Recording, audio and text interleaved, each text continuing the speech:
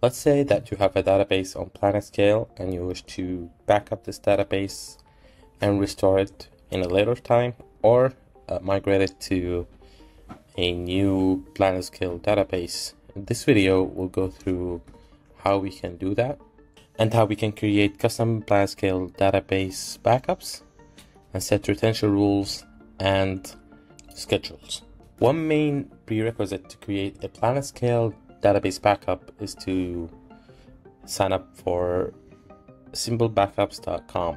You can go ahead and go to the link down in the description below, click on sign up, create a new account. I'll create mine.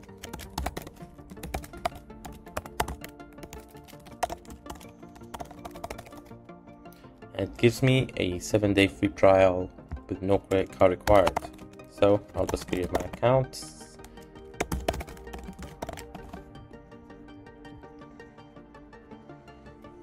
Let's go ahead and create a PlanetScale backup. Select serverless. Check large database backups and uncheck database backup streaming. Now we can go ahead and go to connect, create a new password. You can name it whatever you want. I'll call it my password here. And select Rust from the drop down here. Make sure to copy the database URL, base connection string instead. Now we can validate our connection and make sure that everything is working.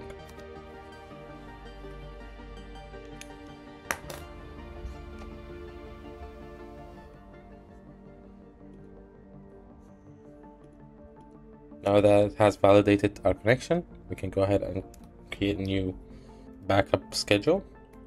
I'll call this one my PlanetScale backup.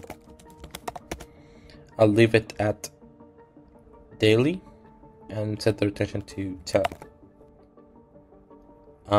I can connect my own storage in here, but since I have simple storage included in my free Simple Backups trial, I'll just select simple storage and select the regions to be Europe for my case.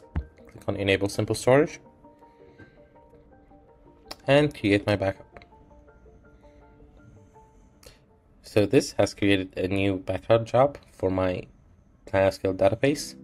I'm going to click on run now to create one on demand so I can have it ready for my migration. Now it has successfully backed up my database.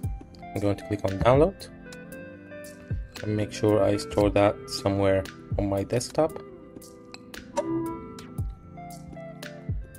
Now I'm going to go over to my new database, or the database that I want to migrate this to. I want to sign in. I have an example database right here. I'll set up a new password. I will call it restore and click on create password. Now same thing here.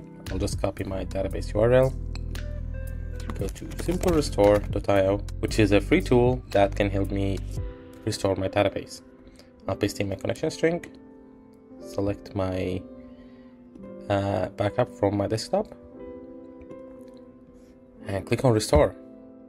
And that's really it. It'll begin uploading my schema files and creating the tables, and then after the tables have been created, we'll start migrating over the data files that are created by this backup. If you go over to our database now and go to tables, you can see now that we have 26 tables available in here. Check out SimpleBackups.com. You can create your own files or database backups, set up custom retention rules and schedules, and you can also choose from a variety of storage options, or you can let SimpleBackups handle the storage for you. Go to SimpleBackups.com for a free 7-day trial, no credit card required. Thanks for watching. See you in the next video.